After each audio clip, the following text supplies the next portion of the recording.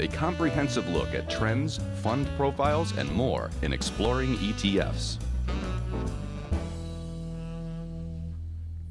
We're going to take a look now at a couple of new ETFs that you may find interesting with our ETF Research Director, Nina Mishra, who joins me from Zacks.com. First, though, we do want to remind everyone that so far this year, the ETF industry is really experiencing some pretty good growth. It's been off to a solid start this year. Yeah. Globally, there have been 96 billion in inflows in the ETF, global ETF industry, wow, which is almost double, in fact, more than double from last year. 62 new ETFs have been launched in the US this year, which takes the total number of products to 1639 and assets under management to almost 2.2 trillion. So investors are favoring which type of ETF? Large cap, small cap?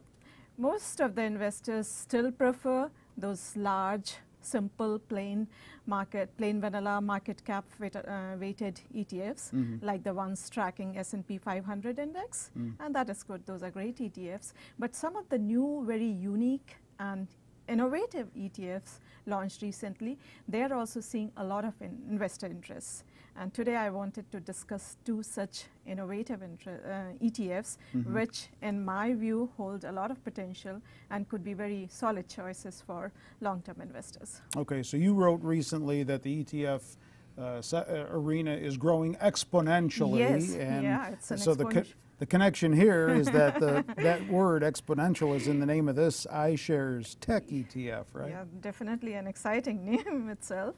It is one of the most successful launches in the ETF industry. It was launched in March last month, and it has already attracted more than 600 million in assets. And of course, investing in technologies which have the potential to change the world, change our lives, it's an exciting concept. The idea for this ETF came from well-known financial advisor Rick Edelman.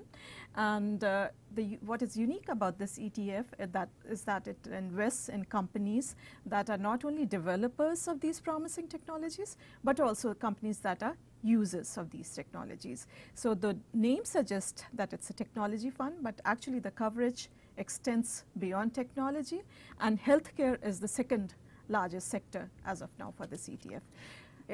Go ahead. No, sorry. Go ahead. It charges 47 basis points in expenses. Okay. So is it the people who are associated with these ETFs what draws the investors? Yeah, I think that the names also matter, because he's a well-known financial advisor and the ETF was conceptualized by him. So that also is one of the main selling points for this ETF, and I think that has been instrumental in gathering assets. And the same seems to be true with this other one, Spider Double Line Total Return Tactical ETF. Boy, that's a long name.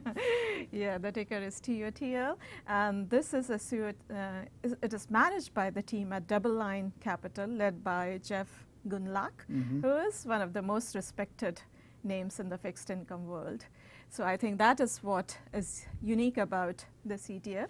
As I said, it's an actively managed bond funds, and you know, bond market has confounded investors and analysts of late. Yeah. Last year, almost everyone expected that yields will go up, but yields plunged.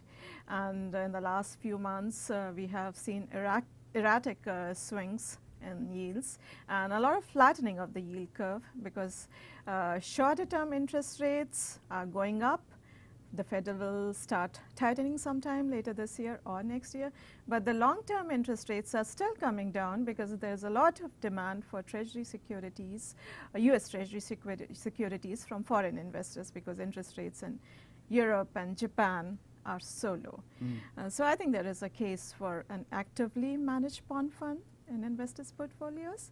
And as I mentioned, it is managed by Jeff Gundlach. Charges 55 basis points in expenses, which I think is pretty reasonable for an actively managed bond fund. Average coupon as of now is 4.3%, So it could be an interesting pick for income-oriented investors.